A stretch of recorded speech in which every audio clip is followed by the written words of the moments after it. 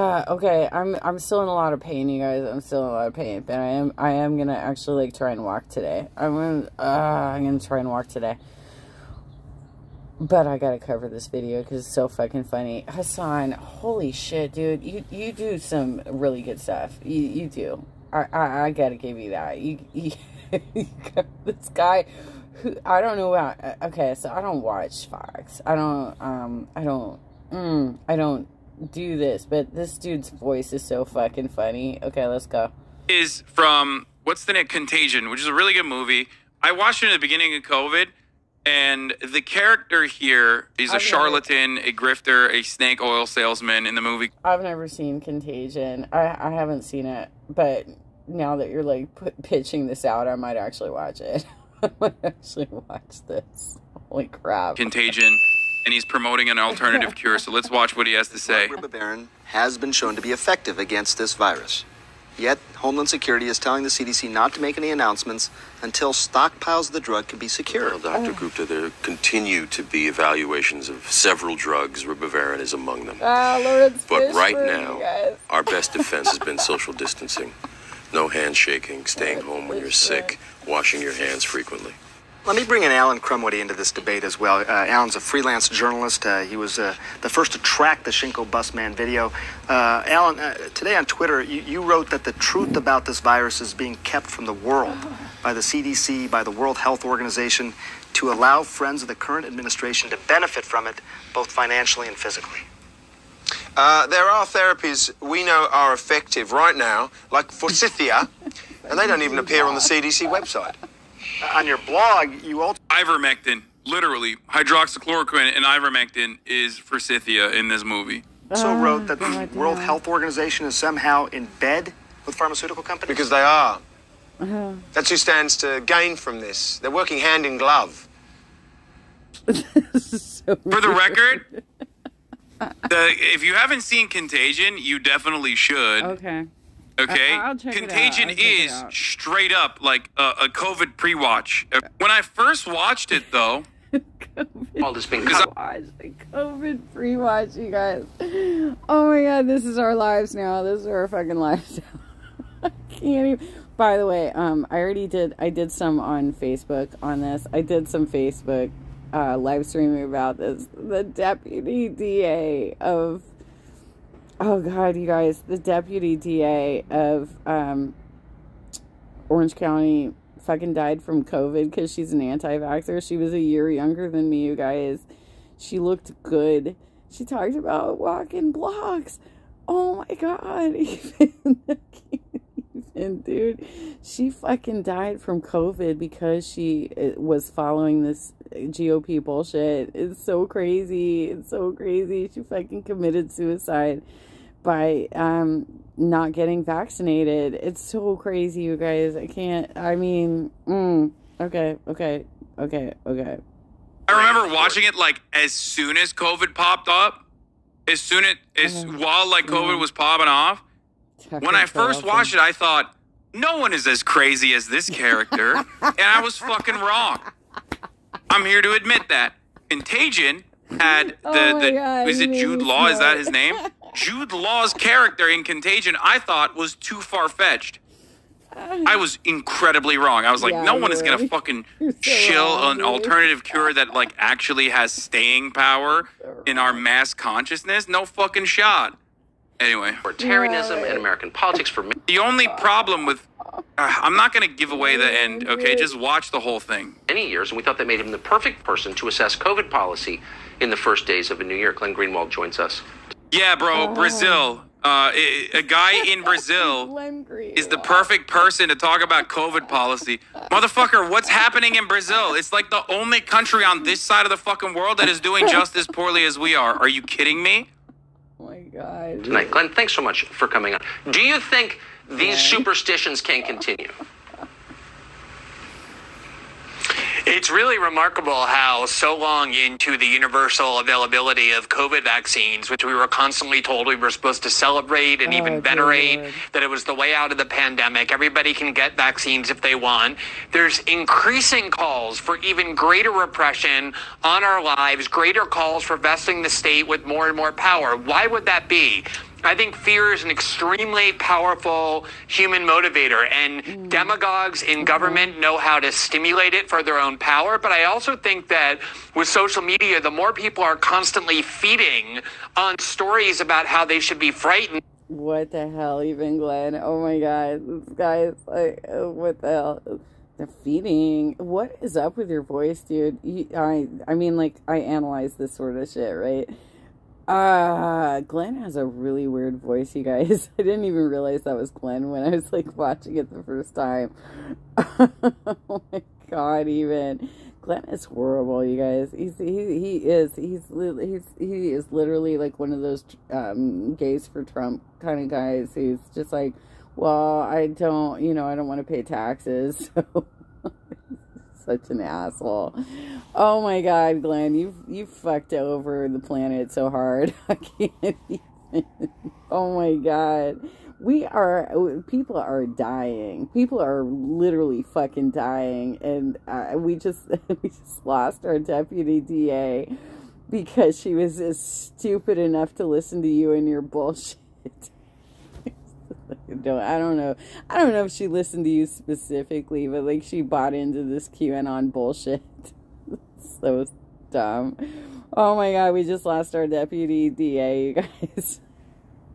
The more this fear is intensifying, and I think there's almost like an addiction, Tucker, to being protected by the state, to not having to return to normal life. There's a desire for the pandemic to continue, even though the acute dangers have long since passed as a result of numerous factors, including a less threatening variant. How did I miss this? How did I miss this about his voice? His voice is so fucked up, right? Like, his voice is so fucked up. How did I miss this about Glenn Greenwald? I guess I just really was not paying attention, right? Like, I wasn't paying attention. His voice is so fucked up, you guys. And the availability of natural immunity and vaccines. And it's really disturbing to see how the repression is increasing even as the threat decreases. Right. There is...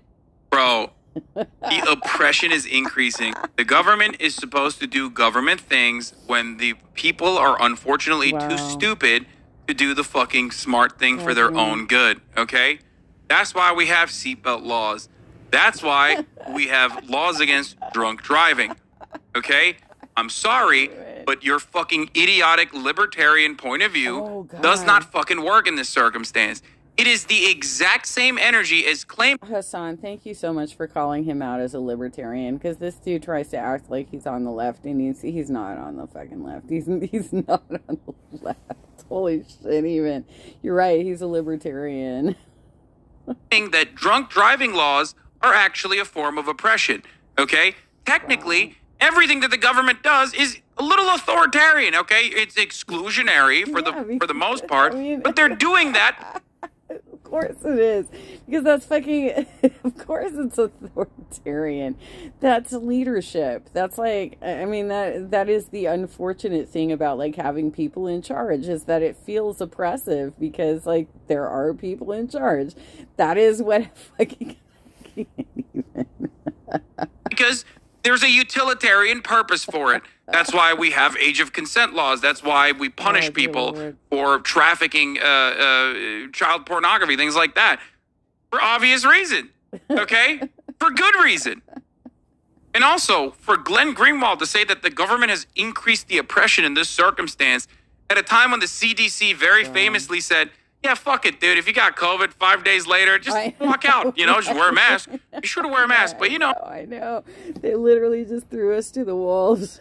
They literally just fucking threw us to the wolves because they just want to fucking make a profit, and they just like fucking threw us to the wolves. Okay. Yeah, I mean, I can't. You should probably be fine. You don't even need to get fucking tested for it, okay? The idea that the government is increasing oppression at a time when, like, the CDC is straight up saying, take it on the fucking chin. Who cares? We're all going to get fucking Omicron anyway. GG's. Is additionally idiotic. Is a hint every day in the news of the increasing militarization of our response to this COVID pandemic. So you just saw the... The people working hardest to make their pandemic permanent are the ones using their platforms to insist that even the most non-burdensome public health measures are an intolerable violation. By the way, I fucking love the way you caption this, Glenn. What are you saying? Love the way you caption this. Oh, yeah, he's crazy, dude. He's so crazy. I can't even. Okay, let's go. Let's go. Of our precious freedoms. That's a really good fucking take. Holy shit. The governor of Connecticut call up the National Guard to distribute COVID. Are grifters still pushing ivermectin, or did time pass like hydroxychloroquine? No, it depends on the fucking seasoning of grift. What? Some grifters still actually do that. Some grifters are still pushing ivermectin and hydroxychloroquine. Hold up. Actually, a lot. You gotta explain that to me. The seasoning of grift? Like, wait, what is that? The seasoning of grift? Fuck did you even just say it's on? I can't even with this. Oh god, I gotta take some Tylenol, dude. I gotta fucking walk blocks today. Oh, my body hurts. All right, let's go. A lot of grifters still push ivermectin. I think the difference is now we have like monoclonal antibodies and like new kinds of drugs are coming out for treatment of COVID, like the Pfizer pill. You know, yeah, even like when I did that interview with Trevor Fitzgibbon earlier this year, like he was talking about there being some like new treatments coming out that like can at least help you get through it. Because there are, he had a fair point that there are some people who can't get vaccinated because of whatever, you know, like it is a tough vaccination. I think those of us who have had it at this point, we realize it's like, it's a hard vaccination. It's like the most impactful vaccination we've ever had in our lives. Like it hurt when we took it, right? For most of us, I think most of us had some level of side effects. It was tough, but at the same time, we're trying to save humanity. We're trying to protect life and make sure we don't fucking die, you know, because the dumbasses out there that won't do anything, they are dying. And we just lost our deputy DA in Orange County. You guys, I can't. You guys are so fucking stupid. Wow. Hopefully the casualties are going to diminish. Supplies. The mayor of Washington just got full control of the National Guard of Washington. Congressman from Texas was calling for FEMA to get involved in all of this stuff. Should that make us nervous? Is it paranoid to think, wait a second, what the hell's going on? Yeah. How do you read those developments? I would really encourage people to go use Google and go back to the debate right after the 9/11 attack when all of these radical proposals. Oh my God, Glenn, are you for fucking real? For real? Oh, you should go use Google. Okay. You should go use Google. Okay, so now all of a sudden, you know, you've been for the last decade at least, right? Like you've been out there telling us that we can't trust any media, and now you're just saying, "Oh, just Google it." For real? I can't even. Introduced to increase power. Bro, this is so fucking gross. Comparing the fucking mass hysteria post 9/11 that led to like people getting fucking murdered because they looked Muslim. Yeah. Because the first victim of a hate crime post 9/11 was actually a sick person by a white supremacist piece of shit. And comparing that fucking psychosis, that mass psychosis, that idiotic approach, and the government's disgust. Oh my God, even you're so right. Like I literally like okay, so I went to Hollywood High, right? Like our mascot was the Six. I think it's pronounced that way, right? When 9/11 happened, I had a veterinarian that treated my animals back then, who was a Sikh, and I was so fucking scared for him. I was so scared for him because I knew that he wore a turban, and people were out there doing such racist bullshit. People were out there doing such racist bullshit because they were so pissed off that 9/11 happened. Like, I remember even, like, going to Sing Sing, which was a dueling piano bar here in Irvine. It doesn't exist anymore, but, like, it did at the time. And Kevin, bless his soul, he's passed. He died in a car crash. Kevin Clover was doing towel head jokes back in 2001. And it was like, everybody was on board with this bullshit because, like, we were so mad that 9/11 happened. And at the same time, it was so fucking racist. And I was so scared for my veterinarian because he was a sick. And yeah, it's, he wore a turban. God damn. It was scary. It was scary because there was like an amazing amount of hate crimes that happened after 9/11 because people were so fucking pissed off that happened. Oh, okay. Think fucking actions in the aftermath of that, especially as, like, you know, a anti-surveillance state libertarian like Glenn Greenwald, who's done a lot of work in that field, like recognized and good work in that field. Yeah, but he's crazy. Taking that and then making that as a comparison to like post-COVID or COVID lockdown measures is so psychotic, dude. This is the greatest example that Glenn Greenwald is a fucking charlatan of the highest magnitude. Because he's devaluing all the good fucking work that he did because there's no fucking shot he believes that, like, mass... Doesn't it also kind of make you, like, rethink the work that he did? Like, how did he get his hands on that shit? Like, how did he do what he was doing? And was that, because it seems like a lot of these motherfuckers who do this bullshit, it seems like they're kind of telling us their secrets by, it's projection, right? Doesn't it make you wonder, like, how did he get propelled? Like, how did this happen? Because there's something very bizarre going on with Glenn Greenwald, right? Like, there's something very bizarre happening with this dude. Surveillance on all Muslims in fucking Dearborn and, like, the torturing of Muslim Americans in a fucking CIA... not even to mention, like, all of the racism coming out of this motherfucker. But also, so he's not homophobic because he is gay, right? But he is transphobic, right? He's seriously transphobic. There's some weird shit going on with this dude. A black site is comparable to a in Texas being forced to wear a fucking mask when he walks over from the Applebee's hostess table to the fucking table is even in any way remotely fucking comparable, okay? That is psychotic. It is so disgusting, dude. Are you fucking insane? Shame on you, Glenn Greenwald. That is insanity, dude. That is insanity. Dude, are you watching me? Are you watching me?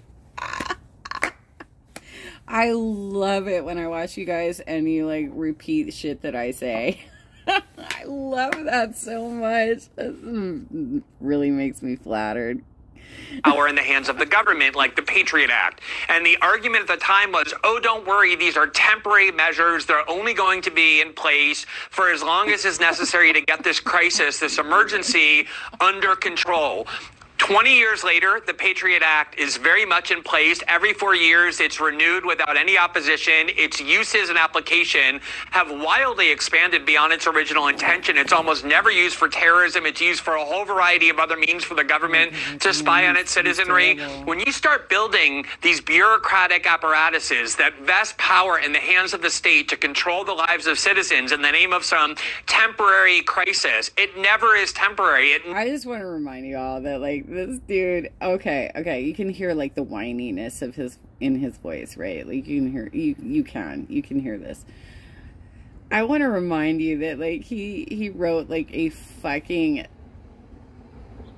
crazy letter when he left The Intercept. He wrote a crazy ass letter when he left The Intercept. It was, like, so whiny. It was so bad. It was so bad. It was so bitter. It was, I can't, Greenwald. Wow, he's terrible. I kind of feel like, okay, Hassan, I kind of feel like, you're killing him right now. I feel like he's done. I feel like this is the nail in the coffin on Glenn Greenwald. Like, his career's over. His career's over. So fucked up. This is so funny. This is so funny. Never goes away. There's never a political motive to dismantle it. It will. This is a classic fucking annoying Reddit debate lord approach too. Because then he has an out. Okay, he ultimately has an out in the way that he described the situation. He can always say, I wasn't making that exact same comparison, but he's implying it, okay? He's saying that the surveillance apparatus could be used for any kind of issue. He never fully says it's being used for COVID right now in the exact same capacity, but he's heavily implying it on the Tucker Carlson broadcast. And that plays a role in Tucker Carlson's overarching argument that, like, the government is doing this against white people. They're coming after you, okay? And the government is certainly doing this against anti-vaxxers, and they're coming after you. That's precisely what he's playing the role of here. He's using the entire... Your pop culture references are so good, dude. They're so good.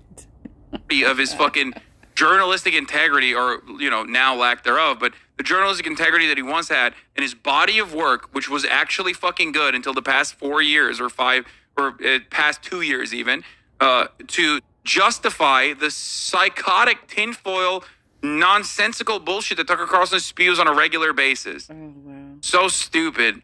We'll just continue. And even if there's a cure tomorrow for COVID, they'll just transform it into the Office of Infectious Diseases or the... Why? What? This is not true. Any moment where we have seen even a slight fucking change, like when the vaccines first came out, every fucking facet of government was excited to unleash the public, okay? They immediately dropped the restrictions. Why did they do that? Because no one wants to be fucking locked up. The restrictions were immediately fucking... You know what? I gotta drop because I gotta, like, take a bath and start walking. Oh, damn. Wow. So good. That's so good. It's on. Oh my god. Okay. All right. I'll drop the link. I'll drop the link when I load this up. I will drop the link. So if you want to watch the rest of it, there's only like a few minutes left of it. But I do have to. I gotta, like, get ready. I gotta start walking, you guys.